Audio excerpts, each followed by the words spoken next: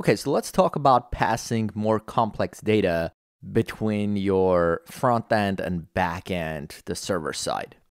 So first, let me just simplify this a little bit. So I'm going to get rid of this. So we have our get data, we have our get number, we have our do-get. So our do-get simply loads this index HTML for our web app. We have this get data function, which simply gets the value in A1 cell in the sheet 1, which is going to be this. It says Apple currently. And then we have this get number, which gets the value in B1 cell, which is going to be this 45. Let me get rid of this for now. So pretty simple. We just get the value from here. We get the value from here in these two functions. Now, for now, I'll just go to my front end and I'll just get rid of pretty much everything I got here.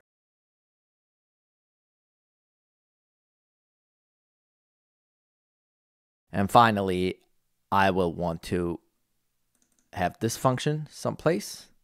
So I'll just create that. And simply just move this over here. So if I wanted to, for example, run this function get data, that would look like this. So we're going to run this function get data with this Google script run. And if it's successful, we're going to get this data back. And this data at that point would be whatever we get as a return from this, which is the value in A1 cell. Now, I did talk about in previous videos how we can run two functions at the same time and go get the data. But what if I just wanted to just return all the data from both of these cells at the same time with this function? So instead of having this get number function, maybe I'll just go grab that information in this function right away.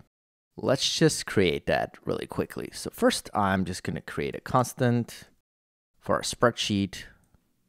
Move this over here. And then we'll get our worksheet. And we'll take our spreadsheet and get sheet by name. Pretty much what we got here, right? And then once we get that, then we can, from that worksheet, get range A1 and get the value. So I'll just save this and call this one product. And then I'll do another one here. We'll do QTY for quantity. And this would be B1 cell from the same worksheet. So in this case, I get this product, which would be this, and QTY, which is basically that. So now I want to return both of those things.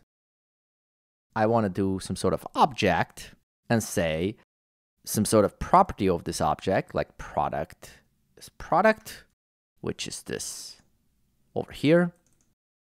And then QTY is QTY. Or maybe for this, we want to call it quantity.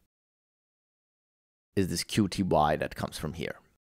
So this is what I want to return back. I basically want to return this object with two properties on it, product and quantity. Now, if I try to now go and check this,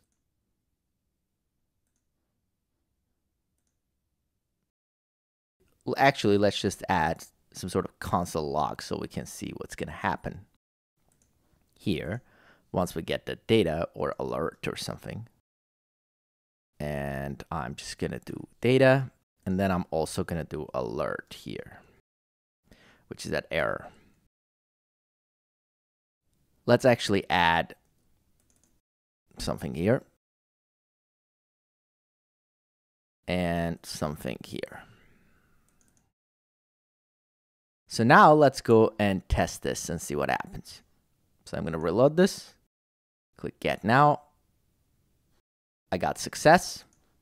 And then I got this object, which is really that object that I'm getting from here.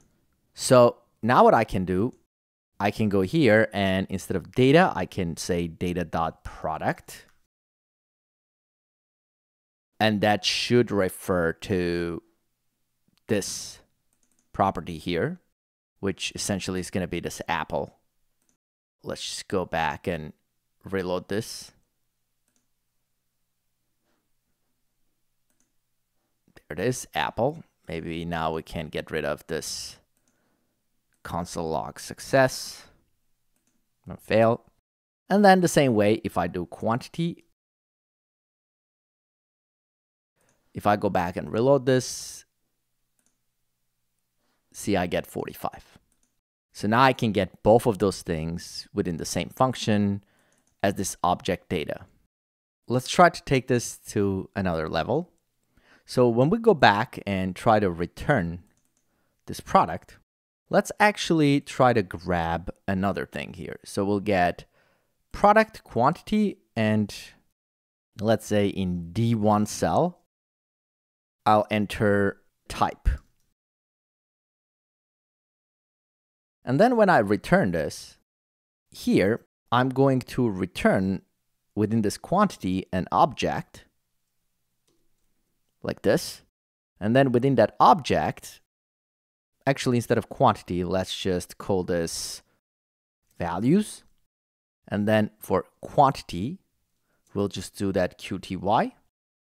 And then for type, we'll do that type. So basically, as values, I'm going to return this object with two things in it. So first, let's go and enter something in D1.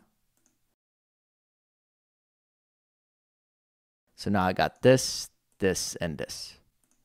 So now if I wanted to get this quantity, I would have to do values quantity to get to it. So I'm going to go here and do data.values.quantity like this. Save this, go back and refresh. And let's see what happens. I'm going to click get now. So as you can see, I got 45. And if I do type, reload this, I got this. So far, so good. So now let's go and change this type and enter a date. And then go back and reload this.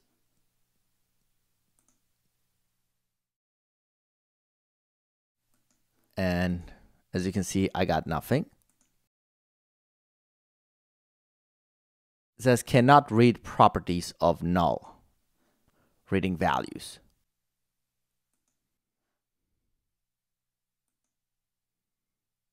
So what it was saying is that it couldn't read values of null, meaning this data was actually null. Meaning this entire thing returned was null instead of being this object. And what happened here is because we tried to have a date, it grabs this date as an object from the spreadsheet, and then it won't allow us to return that in this form. So how can we get around this? So what we can do, we can take this and we can basically convert it to a string so we can pass it to our front end. So I can stringify it like this. So basically we'll grab this data, we'll convert it to text format, and then we'll return it back. So at this point, if I go back, well, actually, let's just go back here and just alert the data so you can see what it looks like. And if I go back and reload this, click get now, I do get this. It gives me like product apple, values, all of this. But this is not JavaScript object right now. It's just string.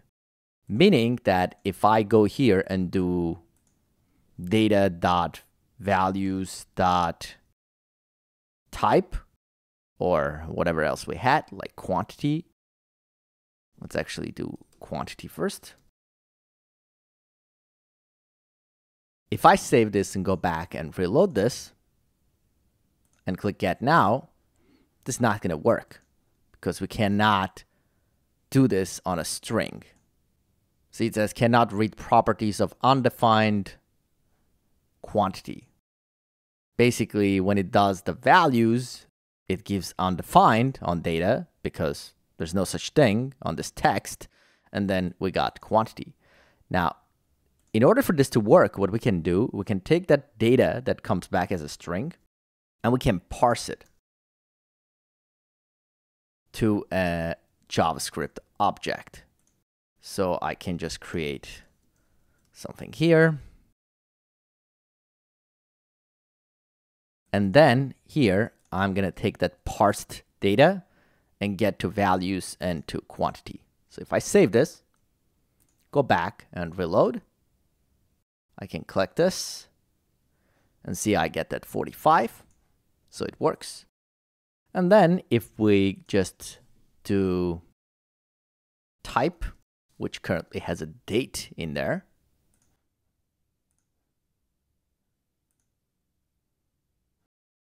we get that value. Now, if we check what the type of this value is, save this, go back, refresh and run this, string. So that still is not a date right here. It's just string. So if you wanted to convert it to a date, you could create a date from it.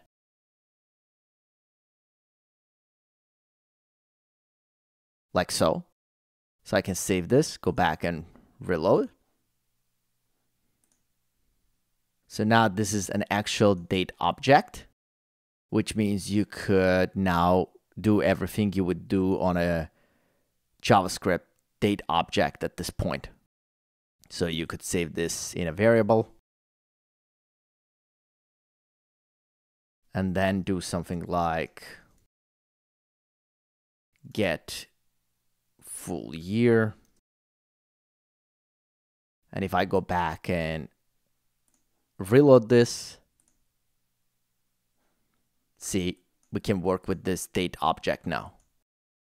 So this is how you can pass data that Google will not allow you to pass by default. We can basically convert it in our backend to string, pass it to our front end, and in our front end, we can parse that and then work with it. And then that same logic can be used backwards. So if you wanted to pass some information from your front end to this get data function to your backend, you can still use that same logic. You can stringify here, make it a string, pass it to this function like get data, and then in your backend, when you receive that argument here, you can parse and use that data. And you're going to face this error sometimes. As you can see, I was giving you an example with dates, but it could also happen the other way around. So sometimes you actually pass some data from here to your backend, and you end up having the same problem. You get that error message and it fails passing the data. So if that happens, you can again use this trick to use this conversion. And that should do it for this video. Thanks for watching, and I'll see you in the next one.